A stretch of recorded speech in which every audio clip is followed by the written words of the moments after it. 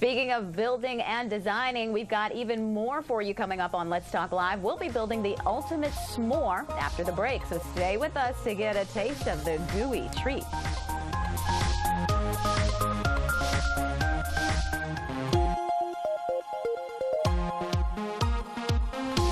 Are you looking for a sweet way to warm up in the winter? Well, our next guests are here to show us how to make s'mores with an infused chocolate twist. The owners of 11 Courses Catering and Event Company, Jim and Melissa Benson, are back with us today. They're going to teach us some great recipes that you can share at a fire pit party. Welcome back, guys. Oh, thank you. Great to be here. Yeah, thank you. Yeah, you think of, the campfire in the summertime and roasting your marshmallow. And that's right. What you're saying is we can do this any time of the year. That's right. We're taking it year round. Melissa, you want to talk a little bit about this? Yeah, so what we do is you can just take any kind of wooden container. This is something I got out of my living room, so you can do different sizes, and put a gel sterner in there, fill it with lava rocks or stone, get them at your local craft store, and there you go. You started your indoor fire pit party. You can make your s'mores and lots of other treats. So the fires go in here. Okay, so you've got, what is the container made out of? Just wood? This one is just wood.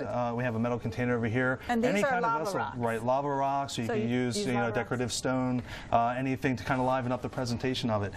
We use the gel. Yeah, the gel stoners work great because they give off that flame that's going to caramelize your marshmallows and some of the products that we have here. And we can have this indoors, which is so nice. Your marshmallows don't need to hibernate. How fun at a party, to have this going on and say, hey, you can take your foods and roast them yourself. Exactly, and you can customize yourself and have fun with your food, which is always great. So we're talking about roasting marshmallows today. That's right, and with marshmallows, we need chocolate to make it, make it your own. So for here we have some dark chocolate. We've melted that, and we use a double boiler, something you could do at home. Take a pot, a little bit of water, bring it up to a boil, have that steam, and you can gently melt the chocolate without burning it. To that, we can add a few simple ingredients. Ginger is always something that can excite the palate. Add that little bit of spiciness to make the chocolate a little bit more interesting. We want to reinforce the flavor of the chocolate with a little bit of espresso, just to deepen that chocolate flavor. Oh, I'm smelling the ginger. Right. Oh, yes. And then just to throw a little curveball, we have some craft beer that we reduce down with some honey. And this is going to give you that bold flavor of the beer. The honey kind of tempers the hops in there, so it's not, you don't get the bitterness since it's concentrated.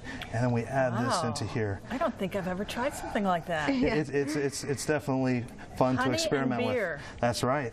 That's right. Now, how's that going to taste in our chocolate? Excellent. Really? Yeah. So we're going to give this a little bit of a stir, and then we have a little bit of...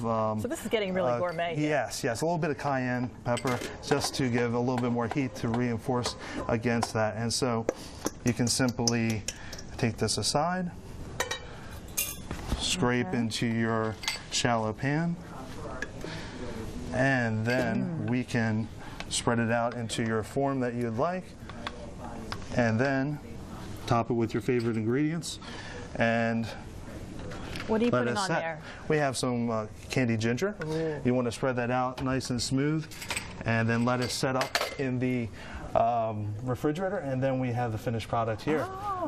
So you can really get a chance to get artistic, bring out that artistic side of yourself. Now tell us about some of the different ones, the different infused chocolates that you've already made over here. Because I see this one has ginger on it, right? Oh yes. Yeah, that's similar to the one that you just made. What's this one with or is that carrot? It's actually mango. It's like a dried fruit. It's a fruit and chocolate. Really go well together. It has some berries in there, and then a little bit of white pepper, so it kind of gives that a nice kick to it. Wow. We recommend using like 3 ingredients. Usually really balances out. Anything more than that, it starts to get a little muddled. Sometimes you can get away with it, but 3 is kind of the top. And when you're building your s'mores at home, if you don't have time to temper your chocolate and to actually infuse it, you can always just add these ingredients right on top of your chocolate. When you add the hot marshmallow in, the gooiness is all going to seal that. It's going to seal it in, and it's going to feel like you just infused your chocolate. Wow. So, what's this one with the nuts and the yellow powder? So that's a deep yellow curry. It's got a little bit of spice to it.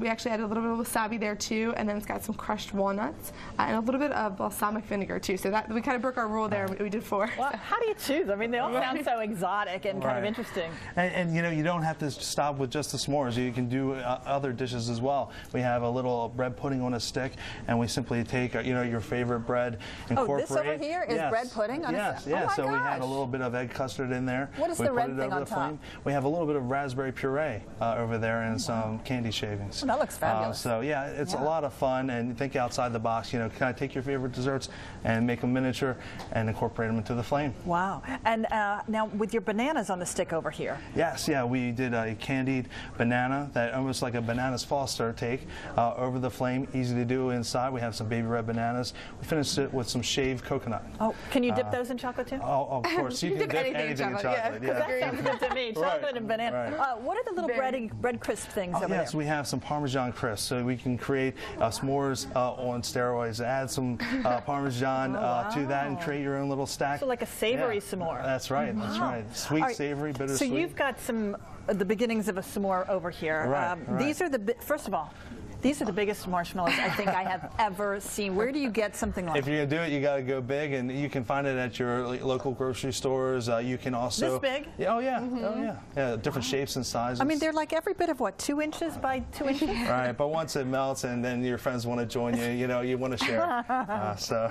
And then over here, we've got some pink-colored marshmallows. You can also infuse your own marshmallows. In this, we actually have some beet powder and some hibiscus powdered marshmallows and a little bit of carrot powder. So you can take that savory sweet combination and mix it with your different chocolates. Sometimes you want to do an infused chocolate with an infused marshmallow. Sometimes just maybe going with a solid chocolate bar and infusing your own marshmallows. But this is all really, really simple to do at home. So it's not overwhelming, but you get this exotic culinary experience. Yeah, something different. Yeah. Oh, now the one that I chose was what? Ginger and yes, ginger and with beer. With the craft beer. And so is this what you made over here? Yes. Yeah. Are you ready to give it a shot?